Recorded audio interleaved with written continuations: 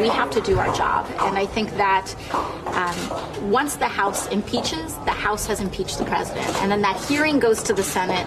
If they want to fail it, then I want to see every Republican go on the record and knowingly vote against impeachment of this president, knowing his corruption, having it on the record so that they can have that stain on their careers for the rest of their lives, because this is outrageous. You'd think that Trump would have used his time while Congress was on summer recess to not mire himself in unnecessary scandals like Sharpiegate and his failed Camp David meeting, and most recently, calling Bahamians recovering from Hurricane Dorian drug dealers and gang members. Because it looks like it's going to get a lot worse now that Congress is back. And that's because there are now a majority of members in the House who support starting an impeachment inquiry, with at least 137 congresspeople coming out in favor of it. That comes on the heels of an announcement by Judiciary Chairman Jerry Nadler that impeachment proceedings have already been launched. And Nadler will be looking at everything we already know. Because the fact remains that while Trump may have normalized corruption, while we may be numb to the daily deluge of scandals, these crimes have still been committed. The fact is that Trump obstructed justice on 10 separate occasions, from pressuring Comey to end his investigation into Mike Flynn, to trying to get then Attorney General Jeff Sessions to unrecuse himself, to firing FBI Director James Comey before telling the Russians that the pressure is now taken off, to trying on multiple occasions to have Mueller removed after the special counsel probe was started,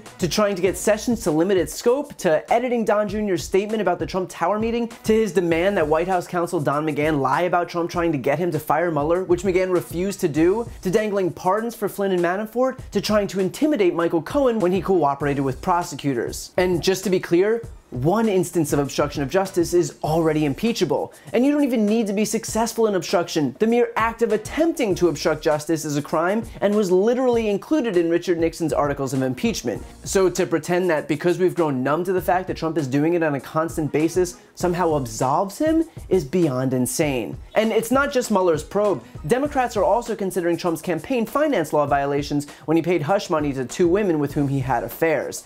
Corporate contributions over $2,700 are illegal. So when Trump paid $150,000 to Karen McDougal and $130,000 to Stormy Daniels from Michael Cohen on behalf of the Trump Organization, for the explicit purpose of not harming him in the 2016 election, he implicated himself in a felony. The same felony, mind you, that Michael Cohen is currently in prison for. Democrats are considering Trump's endless and egregious use of his position to enrich himself at the properties he still owns and profits from. And just in the last week, we learned that Mike Pence stayed at Trump's Doonbeg resort in Ireland 150 miles away from his official meetings, which is the equivalent of booking a room in Philly for a meeting in DC. We learned that the Trump Organization made a deal with the Scottish airport to refuel American military planes so that service members could stay at Trump's flailing Turnberry resort, despite the fact that refueling there would be more expensive than doing so at a military base. Turnberry, by the way, lost $4.5 million in 2017 and miraculously made $3 million in 2018. But I'm sure one had absolutely nothing to do with the other.